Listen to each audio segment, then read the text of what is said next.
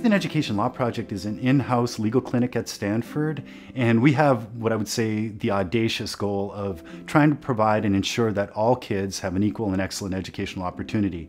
Our work is with low-income communities, children, youth, and their families, and ensuring that their schools are as good as schools anywhere.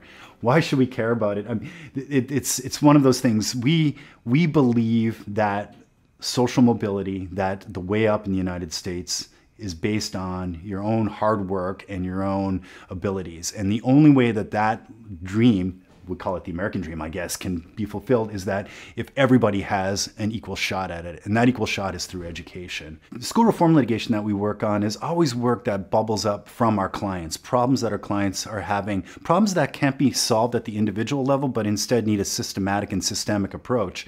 And one possible way of solving those problems is to use litigation as a tool to get school districts or state school institutions to change the way that they do business. Just by way of example, a lot of the cases that we're working on in the clinic right now are for youth who are either currently incarcerated or somehow involved with the juvenile justice system.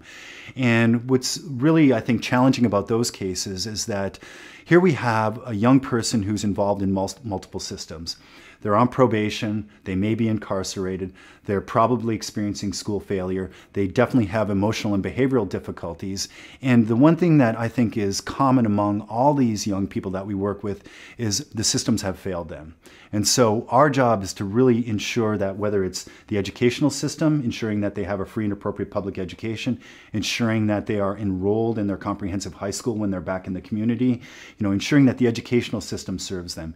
A good number of years ago, we were working in the Ravenswood City School District in East Palo Alto and seeing that children were not getting the free and appropriate public education that they were entitled to if they had disabilities. So under federal law, the district was supposed to provide those services. And so we knew that on an individual basis, we couldn't change the system. So instead, again, we filed a class action lawsuit along with colleagues at a nonprofit and a private firm to help ensure that not only was the district providing appropriate services, but the state of California was doing its job of ensuring that Ravenswood was serving kids with disabilities. More recently, we've been working with children in the Havasupai Native American tribe. This is a tribe of people who live at the bottom of the Grand Canyon, and there's a school down there.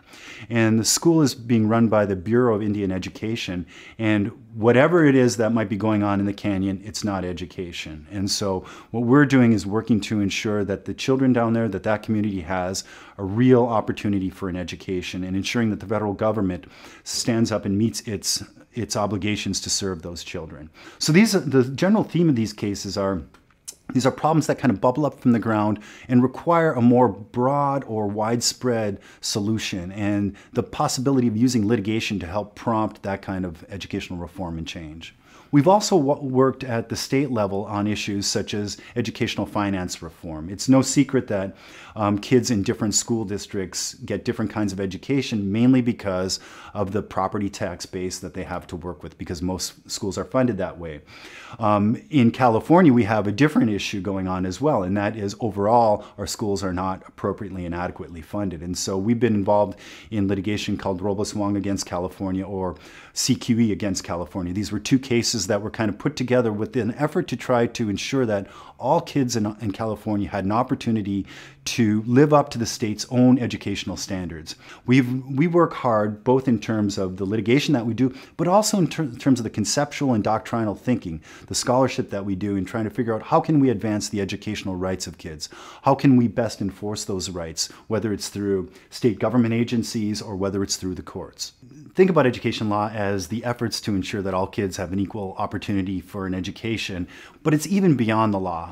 With my students in the Youth and Education Law Project, I try to teach them that you have to use a number of different tools, including policy tools and other kinds of advocacy tools to advance the rights of kids.